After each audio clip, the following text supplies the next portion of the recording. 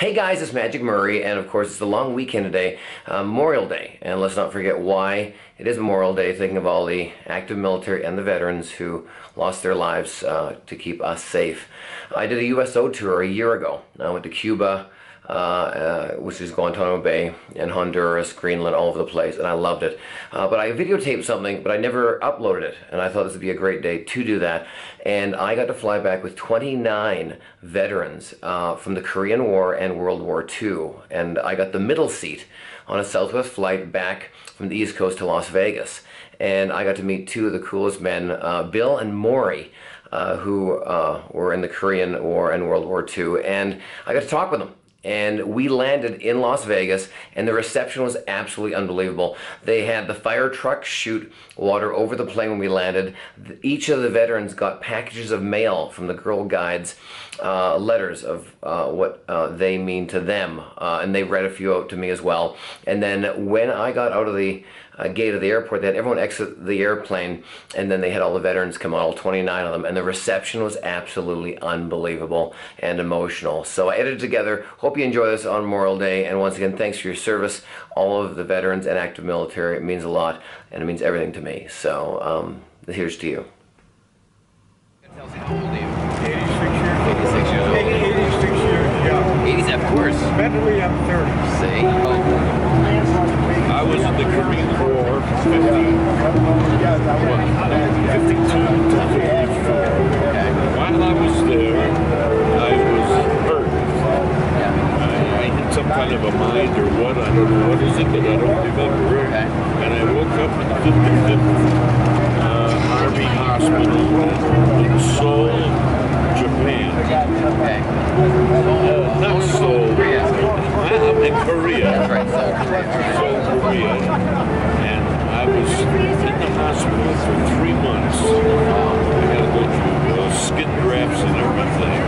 But in the hospital, I met 2 other guys that were wounded, 3 other guys that were wounded in the war in Korea. And we got along real good. And being in there so long, they made us uniforms that we would dress up.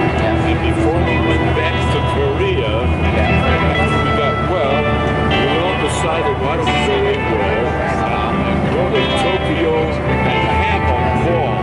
And we did. We went AWOL from the hospital, and when we got back, we were out for 3 days.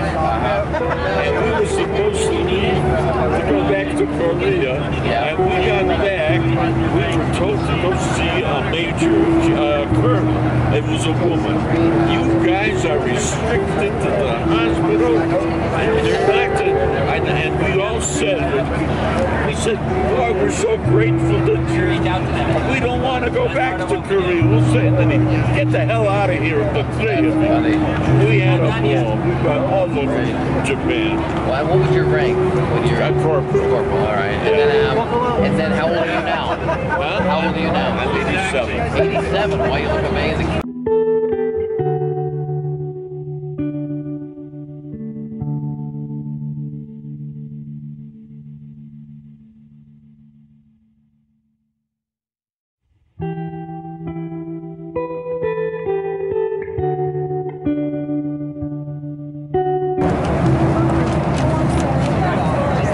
Dear veteran, thank you for your service. I appreciate you for fighting for our country.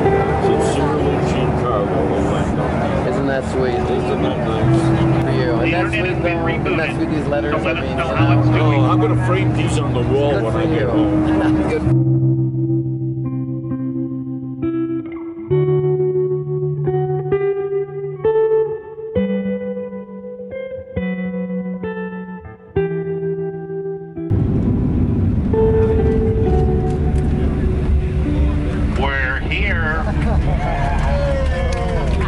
Cabin or outside, you'll see the 2 fire trucks that will be giving us the march salute as we pass through.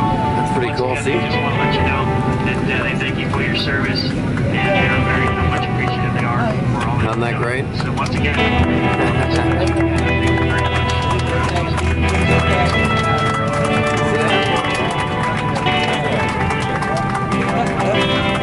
Night, right? Yeah. And welcome to Las Vegas, where...